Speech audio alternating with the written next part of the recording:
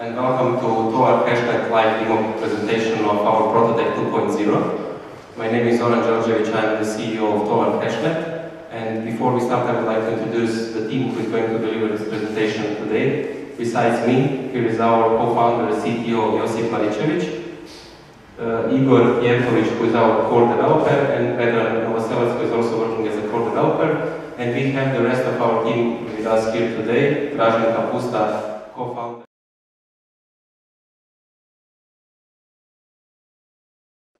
Bojan Hadžisetić, who is our business development manager. Marko Kučić, board member. Tadej Slapnik, our director for Tolar HashNET Slovenia, and our advisor Peter Merz. So before we officially start with this session, I would like also to thank you, our host today, Kotruli Business School. This is the place where the complete project started 2 years ago, and we are very proud to say that now, 2 years after we started to work on this project, and after we presented our minimum viable product in June this year, we are now going to present a new testnet, which is going to demonstrate that we are capable of achieving the same throughput as we did in June, but this time on 100 master nodes spread across all the continents. If you remember why we started this project with the school, is the reason that we wanted to practically emphasize the beauty of blockchain technology and to practically scale it up and make global industry and governments to use this technology. But once we started to investigate why this technology is not globally adopted, we have found that there are several shortcomings of this technology. Some of them being throughput, scalability, data storage and energy consumption, and today with our HashNET we are successfully solving all these projects. So by saying that, I would like to also give a word to our core developer Igor, who will explain you a little bit more about the technical aspects of our project before we continue with our demonstration of the new testnet. Thank you. Thank you, Zoran. Hello all, I'm Igor and I'm a core developer at Tolar HashNET. And today I'm going to show you a brief presentation about how the core consensus mechanism that we developed here, how it works. So first of all, the current state of the blockchain has some major scalability problems. Whenever there's a peak in the transactions traffic, it can get really slow for the transaction to get confirmed, or the transactions fee can get ridiculously high. So we decided to tackle this problem differently from some other projects, and we decided to change how the core consensus mechanism works. So how are we solving the throughput problem? As you probably know, currently all the projects that use proof of work that have a blockchain, which is basically just a simple linked list of hash pointers, you can either increase the block size or you can shorten the time between two blocks, but this will only affect the performance in a linear manner. So we decided to change the underlying data structure. We are using a directed acyclic graph. And what we have here is a peer-to-peer network of master nodes, and each of the master node holds its own representation of this graph. And all the data is being spread through the network through a reduced redundancy gossip protocol, which is different than the normal push-pull gossip mechanism, and it's up to 25% faster than these protocols. But this is not the biggest thing from where we derive this high throughput, since we claim to have a theoretical limit of 200,000 transactions per second. The most important thing here is something we call virtual voting. And what that means is that each master node can calculate how some other master node would vote on some issue, whether the transaction happened before or after some other. And this is something that consensus wants to solve. So let's dive a bit deeper into how this works. So as I said, the underlying data structure is a DAG. This is a well-known data structure from computer science. But the only difference here is that all the vertices in this DAG are connected with hash pointers. And what we get with this is cryptographic security, that anything that happened, if you change something in the history, it will be detected. So you cannot do that. The data structure that we use on each vertex in this HashNet is called an event. And each event is basically a wrapper that holds the current transactions that master node collected. It has the timestamp when the event happened, and that it has two hashes which link to the previous direct parent and to the other parent. All the data is being spread through gossip, which means that each masternode randomly pings other masternode and asks for all the data that they don't know yet about. So here is a simple example of a simplified network with 4 masternodes. Initially, each masternode only has this register transaction, which is denoted here with this green, red, blue, and purple event. So here, masternode A asks masternode B to get all the events that he doesn't know yet about. Masternode B sends everything he knows about, which is currently here just one event. And this is denoted with the link from B to A. And as the gossip is going on, each of this representation of the graph, I'm going to mic. Okay, yeah, this is better. So through the process of gossip, each of the masternodes gets growing the directed acyclic graph, which holds all the data about how data was being spread through the network.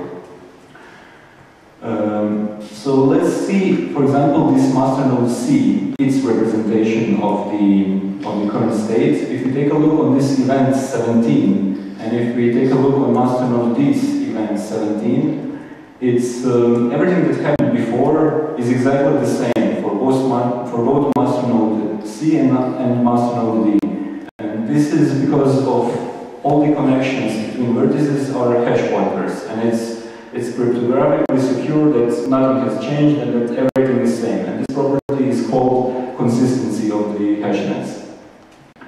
So we'll need to define a few more properties in order to get to the eventual consensus phase. We have something called sentinels, and all of these events that are denoted with yellow circles here are sentinels. But in order to get the definition of sentinel, we first need to define a few other things. For example, direct path, which basically if you traverse to the graph and there is a path from some event to the other, this is called direct path. For example, on this image, there is a direct path from event 2 to event 6.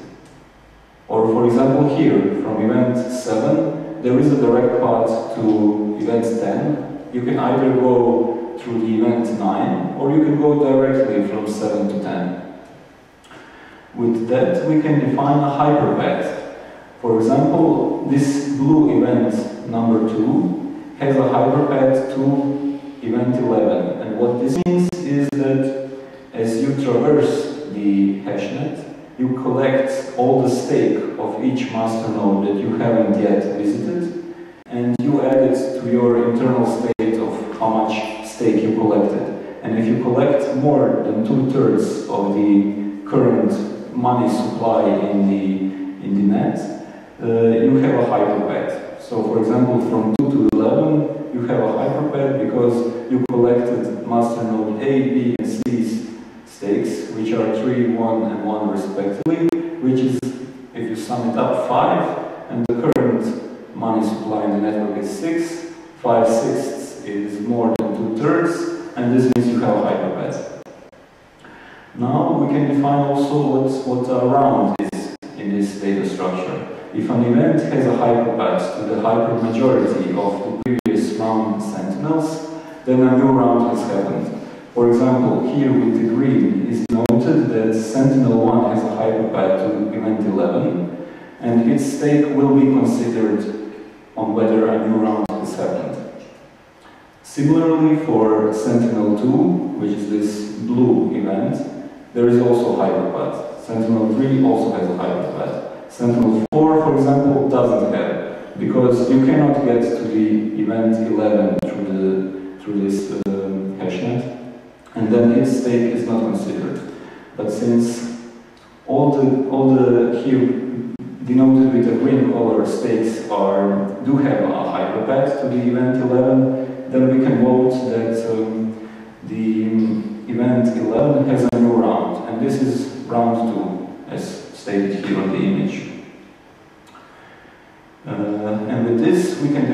what a sentinel is. A simplified definition would be that the first event that has a bigger round than the previous event in the linear history of a masternode, it's a sentinel. Or a more complicated, complex definition would be if an event has a hyperpath to the hypermajority of previous round sentinels, it's a sentinel. For example, this event 15 is a sentinel. Another thing that we need, this is the final step before consensus, we define some sentinels to be wardens. And what this means is this is even a more restrictive definition for a sentinel. For example, we want to decide if this event 11 is a warden. What we'll do here is that each sentinel from the next round will vote whether there is a direct path from this sentinel from the next round to the previous one. Whoops. Let me look back here. Okay. And if there is, a yes vote will be cast. Otherwise, a no vote will be cast. And now the further round, which is round 4 in this case, sentinel from this round will collect all the votes from the previous round, and if there is just a normal majority, which is half, and if it's more than half of yes votes, which in this case it is, then the event 11 will be voted as a warden. And once we have all the wardens for some round, we can start and calculate the consensus timestamp for each event. And how is this being calculated? You take some warden from some round, and you see there is a direct path to some event. If there is, you take the first event's timestamp, which is the first ascendant of the warden and the first descendant of that event, and you add it to some array. And you do this for all the wardens towards that event. You sort these timestamps, and the median timestamp is the timestamp for the events. And since all the hashnets are consistent, it's guaranteed that every masternode will come up with the same calculated consensus timestamp. And for more information, you can also read the white paper on the web page.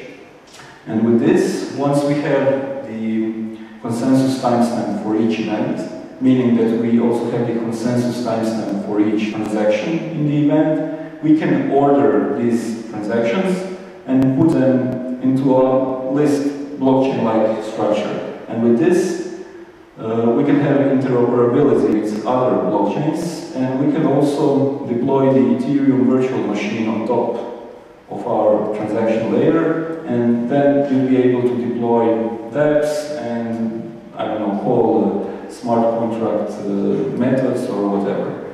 And with this, I'd like to give it to Josip. So, hello everybody. As Zoran said, I'm Josip Maricevic, CTO and co-founder of Tolar. And now, after all this talk, it's time for a live demo. So I'll go on one of the nodes actually, so I'll remain seated here behind the computer. The point of creating this bigger network of 100 nodes is to do multiple tests, both regarding the algorithm correctness, scaling, and stability. You all remember that we did the test in June with 11 masternodes, and while we found out that our concept works, it correctly rejects incorrect transactions, accepts comes to consensus on all the other ones. When we started scaling up, we immediately saw some problems. You can do the code reviews hundreds of times, you can do the performance tests, you can do the logic tests, but some of the things you do not discover until you really start scaling up in a real environment. But anyway, the point is that when we started preparing for this test, we came across multiple problems, but at some point they're not so bad because they're not the problem in concepts, mostly the way it was developed. So everything, we were able to solve everything, and today we can proudly present you the testnet that we created during the last few weeks. So here on my left side, you'll be able to actually see the user interface, graphical interface that's aggregating the data from the nodes. And for all the hardware techies and so on, you can see the actual log output of one of the nodes, where you can see the events that are happening, the number of thread, timestamp of event. You can maybe see later there are sync events, timer events, event caches of the events that are being created, and so on. So regarding the nodes itself, this time the whole test is run on Microsoft Azure. We have exactly 100 nodes that are split in 5 regions. We have it in the West US, East US, West Europe, West India, and Southeast Asia.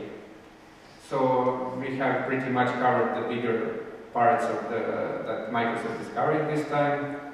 Also regarding this, the question we get asked a lot is the network problem? Is the bandwidth problem, is latency a problem, especially on this?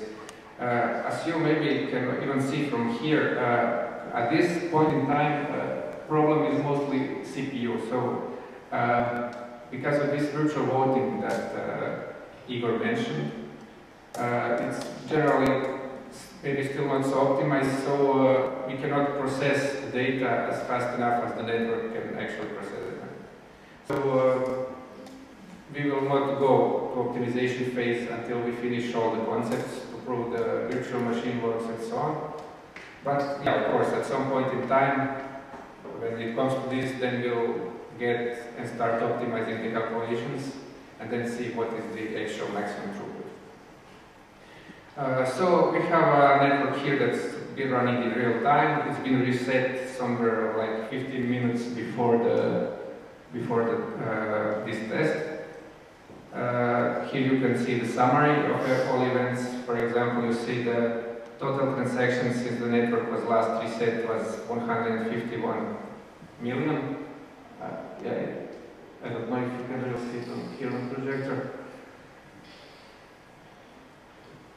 And so that's basically it.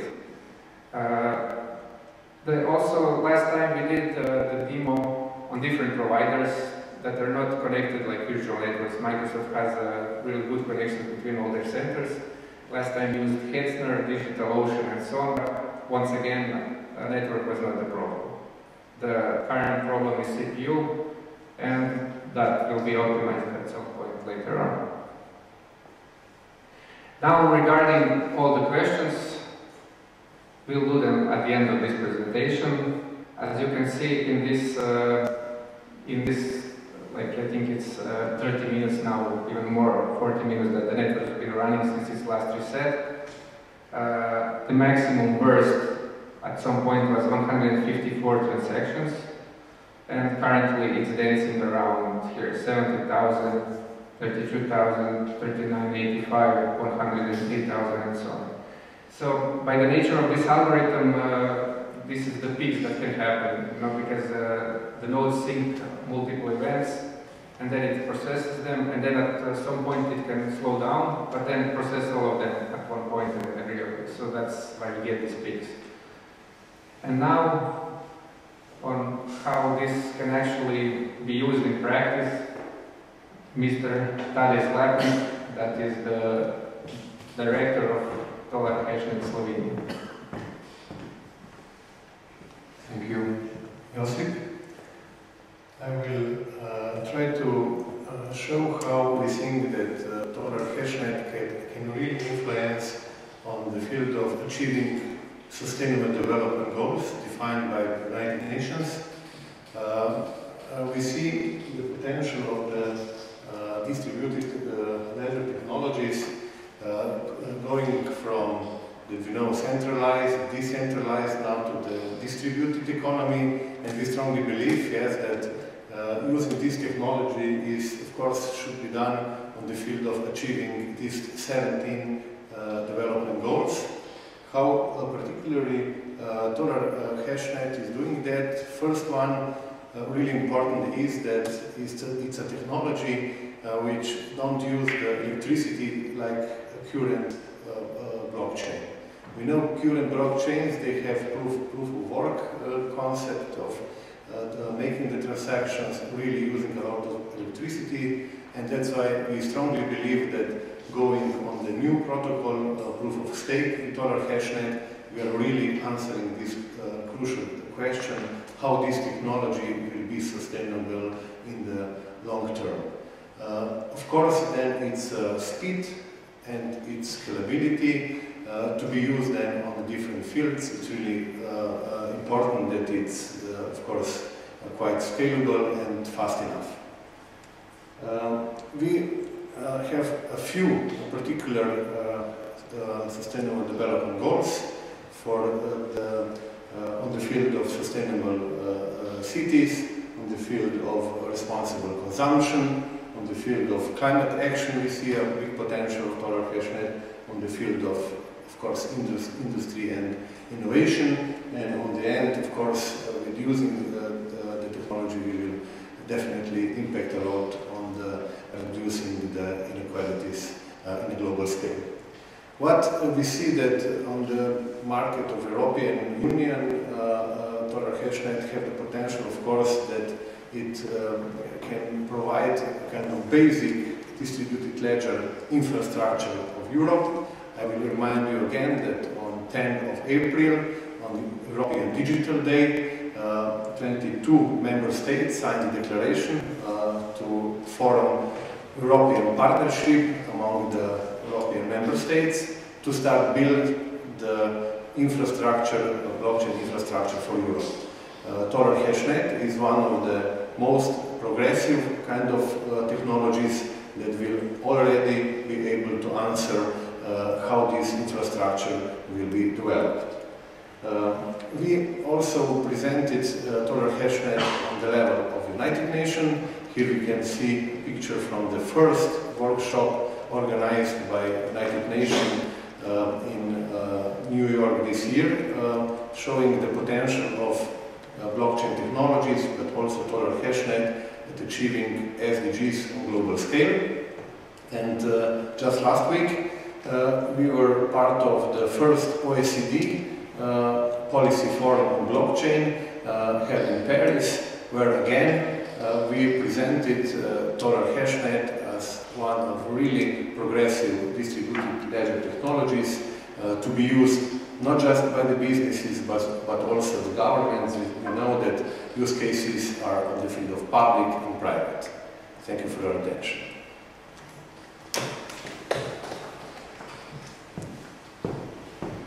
And now we have our legal advisor, Mr. Peter Merz. Thank you. Peter Merz, proud legal advisor of Tolar HashNET project. We are witnessing some tough times on the crypto markets. Everything is bleeding. It's quite depressive. But that's also maybe positive because good projects with a long-term vision, with amazing team, will continue developing their projects, will continue following their mission, and of course on the other side, projects with not such a long-term vision, with no clear milestones, will slowly evaporate from the market. So I've been advising him for now in 12 successful ICO projects. And I can tell you that this project is by far most sophisticated with the best possible team. So I'm sure that my number 13 will be my happy number.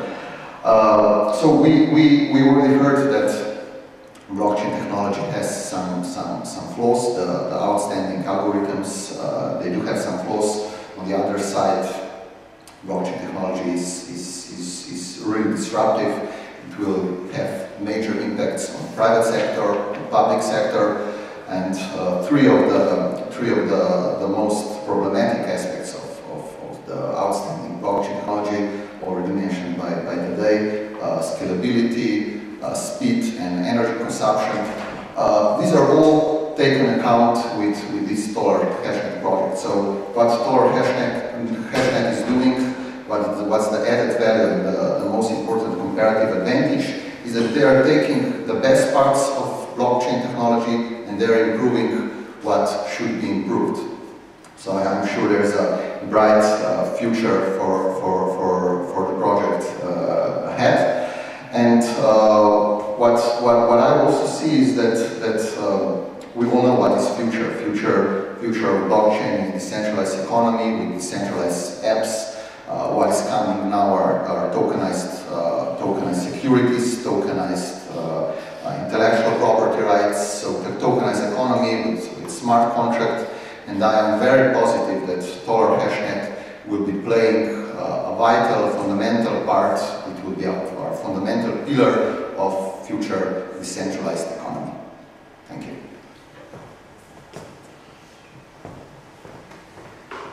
Okay, basically that's it as for the presentations. So now we come to the interesting part.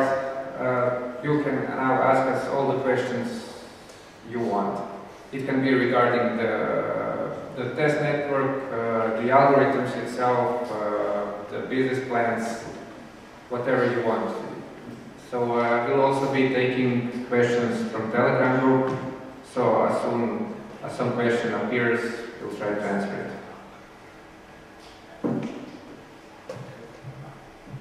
Yeah, go ahead. Well, what are the storage requirements for storing the state of the data in time and putting it into the blockchain-like structure?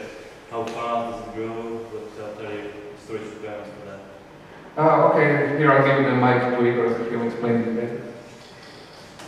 Can I give it to Vedran? No. So currently we tested with instances that have a 16 gigabytes of RAM, right? So on that kind of instance it will work. And as I said, we do prune the graph. So you only need to have up to around 10 rounds in the graph. And then we can delete the older parts and keep those in the working memory, right? But still we do save everything on some other more persistent place, right? That's not being used immediately from the algorithm. So if somebody needs to verify the whole history, they can do that as well, right? Yeah. Yeah, I would just like to add this, for example. So currently we're having 10 rounds of transactions.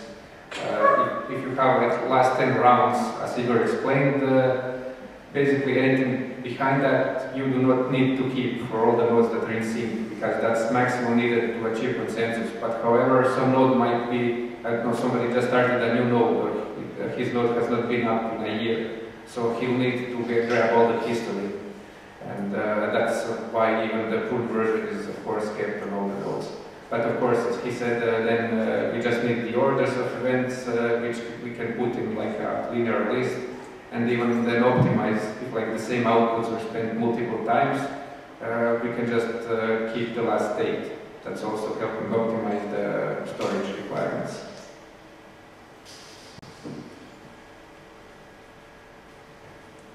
I've got another one. So can you maybe give me a mic? So that we hear you well, but the people on my stream.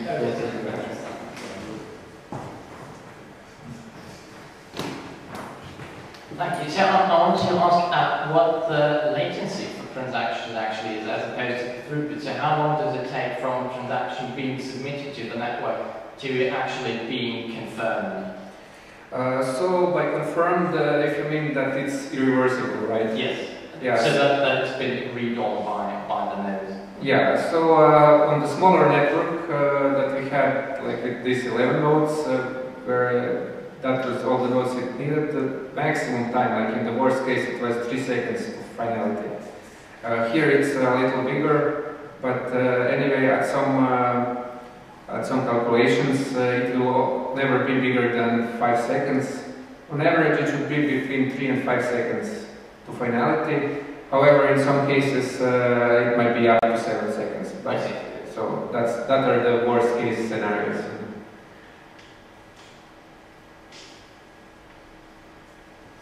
Okay, let me check the Telegram if there's anything here.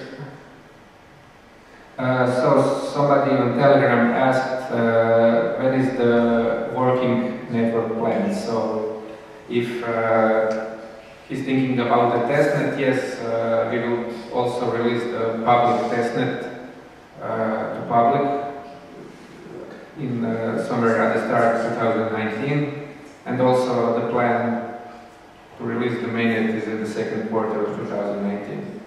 Some of this might happen even sooner. We now have several our internal testnets for developers for different stages and different kinds of tests. And at some point, of course, we will release it when we see it's ready.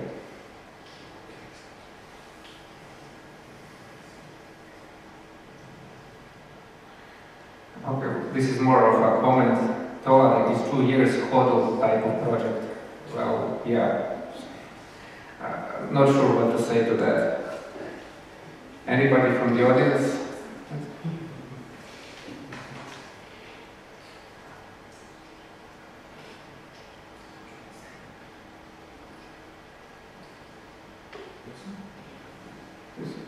There is a question from the stream.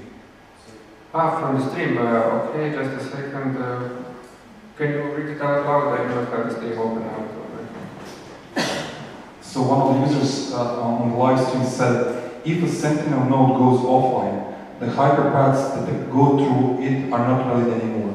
What is the cost of recalculating all hyperpaths when this happens? And, this is possible that this will happen, but once this master node goes back live, it's possible that the network is already much more in the it has a much newer state than this node had, but as long as 2/3 of the stake were up live and not malicious, the network will work, right? This won't matter, as long as at least 2/3 of the stake are correct. So, for example, in this case, like if one of those nodes goes offline, nothing would happen. If 2 of them go offline, nothing bad would happen. It would take like more than 34 of them to go offline for it to slow down. But also there is a second mechanism which, so the total stake is the stake that is locked in master nodes that are online. So there is like a timeout as well. And if those master nodes are offline for a prolonged period of time, like a few minutes, they will be taken out of the total stake. They will be removed from the live master node list, and everything will continue as planned.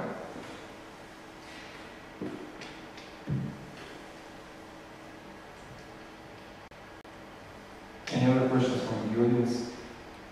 I'll just then read one more from the live stream. One of the users asked, could we show the average DPS statistics?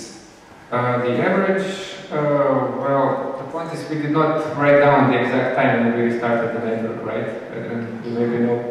So the point is that, just a second, let me check. At this time, yeah, we're summing up the total number of transactions since the network was last reset, which is currently 228 million. And I think we reset the network somewhere around 40 minutes ago. So the real answer is no, we do not know exact numbers. But we can calculate it later on. We could calculate it if we wrote down, yeah, and we could definitely actually add this, the average during prolonged period of times. So we're also, this testnet will be left up and running for some time. So we were even thinking of adding some sort of a dashboard to our website, where this kind of where the other people could see the nodes, their IPs, and the kind of test that is currently being run. So this is definitely one of the statistics and that we will add.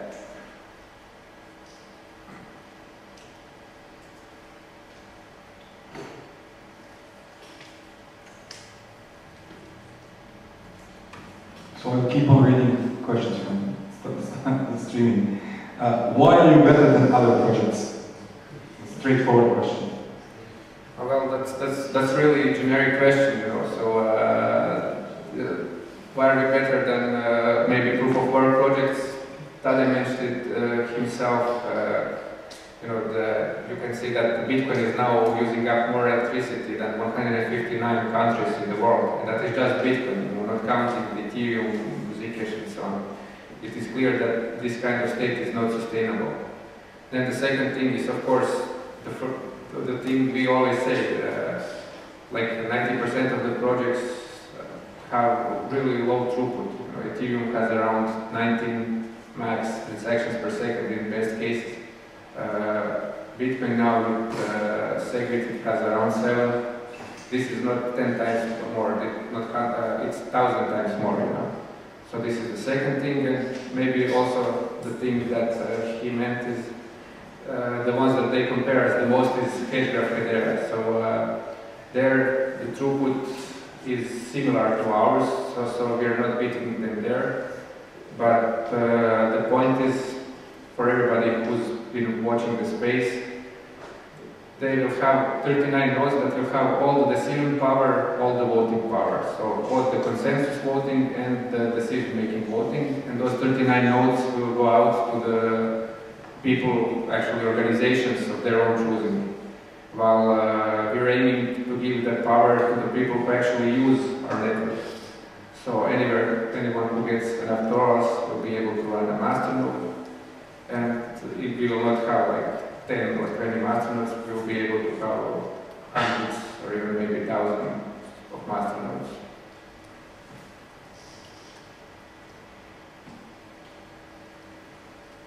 Okay, questions are popping up on the screen. Can you say something about the cases for Tolar? Yeah, actually we have a lot of cases. We even have here, maybe Mario would like to say a few words more. Sure. Okay, thank you. Yeah, so basically I think that we try to do all the cases where we see that the Tolar technology is the most important. So the number of transactions and easy to use. And now we have a couple of cases in the government. We also have a couple of the cases in the industry. For example, supply chain management, where we try to put this technology to work, where to help the industries to do the better work with blockchain. And it's really interesting and new idea for the industries. And we also basically have a couple of different government projects where we are trying to emphasize the use of blockchain, which will help us, drive this data transparency and connecting of the other companies very easily. And I think the most important part here is that ease of use. This is one thing, and the other is definitely the speed that we have for the systems.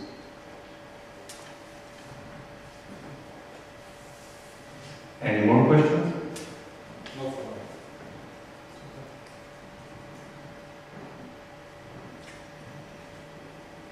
Okay, then I think we can finish this official part, but we'll be here for everybody who wants to come directly to ask the questions. Now is the chance. You can see maybe the outputs here are kind of blurry, but you can come and see to the real screen. You can ask us for some. If you're a developer, we can show you some parts of the code or whatever you're interested in. So thank you all for coming, and hope to see you soon.